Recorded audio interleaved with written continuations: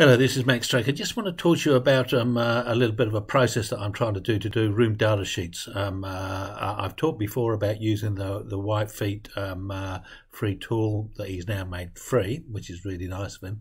And I'm using it to actually create views. So I'm creating plan views, I'm creating reflected ceiling plans, and I'm just doing a couple of 3D views instead of elevations of all of the faces. Now, the second thing that you can do, so you can create views from rooms. So if we just click on that, you can select all of your rooms. So it's gone through and found all of the rooms, and these ones are in a different phase. So these are in my current phase as they are at the moment. And from this tool, you can then make plan views, RCP, reflected ceiling plans, 3D box, and 3D crop and 3D box crop things. So what I've ended up doing is making one set of 3Ds from one direction and then the other one from the opposite corner so that you can actually look both ways through. So at this point in time, I've actually just been making rooms from one through to things. I've been playing with the numbers on them here, and I've actually, I think, just been spitting them out to Excel, modifying the room, the drawing names or the names of the sheets, and then pushing them back in again. So here's one of the ones that I've got. Anyway, I'm actually just getting through the last knot. Now I've got number 27 and 28, so I actually only want to do up to 26. So I'll do that. And sorry, that's not there. So if I just go back into those Whitefeet tools, I've created all the rooms. So all the rooms have been done. Now what I can do is I can create sheets from rooms. So therefore I'm going to create sheets from room 21 through to room 26. And I'm going to have them so that sheet name has a prefix, which is DS1, which is data sheet 1. And again, I've modified some of those to see what I wanted to. And I'm just going to create the sheet. So bang, just doing that is just going to create the 7 sheets. Nothing happens until I click on that, and then you see they pop through there. Now, what actually happens in this, for some unknown reason, my floor plan goes miles away from where my sheet is, and it's where I set them up, the location of where that comes in. Oh, sorry, and if we just go back to the other one, you'll see that you can choose a particular title block that you want. So I think my title block reference is not the same as the sheet reference. Anyway, I'm not too bothered about that. Now, again, part of the thing with this is actually just doing just some room data tag with some information on the room data, and I've talked about this in another video, so I don't want to talk about that. The deactivate room, I want to tuck that into the thing. This is just an A4 sheet, just because the client only has A4 printer. It's just we're sort of doing it on the slowly. Now, the other thing that I've generated on all of those, so you can see I've got reflected ceiling plans of all the ceilings, and I've got my 3D views, and I've got 2 lots of 3D views, one beginning with 0 and one beginning with 1. So what I've been doing up until now has been quite tedious. Is first of all, I'm dragging in the reflected ceiling plan, and it's at the wrong scale. Oh, sorry, it's a smaller scale because I don't know how big my floor plan is going to be. If it's a big floor plan, I need to skin it. Otherwise, I can actually, just because of my view template in here, I can actually, I've made them all before, I can actually make it bigger so that it aligns. And I've got enough room on this sheet so I can actually do that.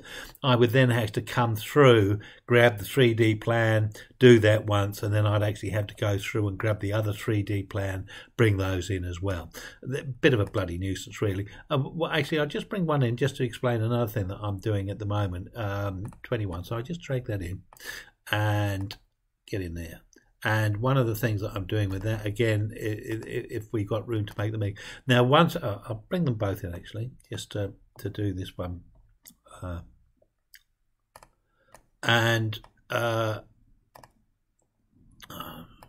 I've got a little slightly better workflow than that. The other thing that I've been doing is I've actually just been going in and selecting items in here, and in this particular view here, override graphics by elements in there, and surface transparency, make it 90.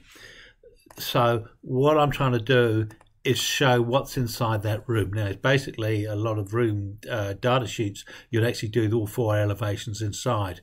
To get through that, what I'm actually just trying to do is just use the 3D perspective to do that, because it's not, you know, you do it for hospitals and things like this. This has got a couple of complex rooms, but generally indicative, you can just show all of the items and where they relationally are. doesn't need to be that critical at this point in time. So we're overriding the graphics again. I'd like a little script that I can actually do this a bit more efficiently, to tell you the truth. But anyway, that's there. So now I can actually look through and I can see the elements in those rooms, and in the plan view, I can put room tags or item tags for equipment and things like that. And later on, I can actually also put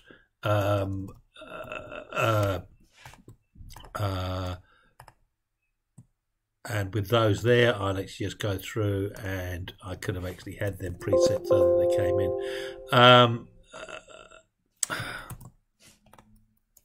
So I've got the room numbers and things, and I just adjust those accordingly. That one I'd line up because it's the same scale as the one above. And then I've got some information. I've also got some room to be able to put some schedules down the bottom here to say what equipment's actually in that room, or if I've got furniture or possibly some other light fittings. The idea being, because it's on an A4 sheet, I might need 2 A4s to actually describe the information on there. So that's what it is. But that's quite a lot of fiddling to do with all of that. So one of the things that I was looking for was a different method of doing it. So I'm just going to blow this one here away. Another one that Revit actually says that you can do is that you can go into the view, you can go into view tab, go into the view, and then select the view that you want. And I've got the view there, which I think is the second one. And I can go view 21 there, add to the sheet. So that's another way that I can do it, is I can just do that list. And I've still got to change that because I hadn't set it up right. I'm not really bothered. I've sort of been playing. I haven't done this for a while. So that's there. So I've got to bring in that, then I've got to bring in that, then I've got to bring in that, then I've got to scale them, then I've got to do all of this. And the scaling, I must admit, is my fault. I could just regenerate those if I wanted to, but I'm sort of more playing around at this point in time, ready for when the process really kicks off. So if I go to a new room here, what I actually found, oops, sorry, that's just a view. If I just go to a new sheet that I'm actually doing, so the next one through, we're going to room 22. Oh, now that's where that's drifted over to there, so I'm just going to do that.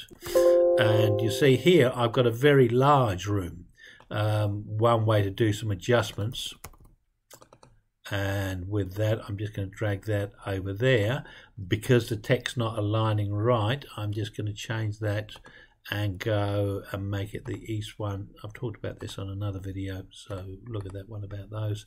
And if I just drag it over here and drag it out again, it comes through. So there's the stuff there. Now I need to bring in the reflected ceiling plan, the other ones. Now what I also loaded up is the pyRevit add-in, which is a free add-in. I find this really good. I've used the hatch ones through here, the patterns, and I found it absolutely brilliant. Anyway, within views, you can add views to the sheet. So what you actually do is you go and you find your zones. Let's just go RC. And it's going to take me to the RCP, and this is 22. So I'm going to go and do that. Then I'm just going to scroll up, and I've got that out there, so I just cancel it. I'll clean that. And then I've got to go and find my 3D view, which is 22. I want that one there. See, it's a bit funny with the clicking on this one. There it comes through. It's a bit laggy. And then I've got 22 on that one there. So I've selected all of those 3 views, and I go yes and go and stick them onto sheet 22.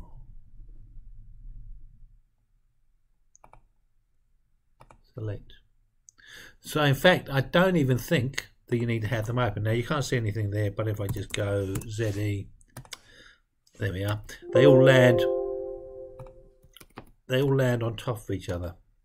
Deactivate view. I've got to select it. Deactivate view. So I can actually just drag these in. 1, 2, 3. So they bang them all on top of each other, and then I can actually bring them into that sheet. Now that sheet there is a bit of a pain. One thing that I can actually go and do there is I can go and do a size crop through there. Oh, not size crop. If I activate that view, I think I can go edit crop. So for that one there, I'll probably trying to see if I can. The other one that I can do is actually just make the plan a bit smaller. and then just see if I can drag those ones in. Sorry, just squeeze them into the space that I actually need. And do they fit on the sheet? Oh, almost. Oh, I can shove that across a bit there, and then I can push that up a bit through there, and that's a bit of a nuisance there, but notionally that's what I need to do.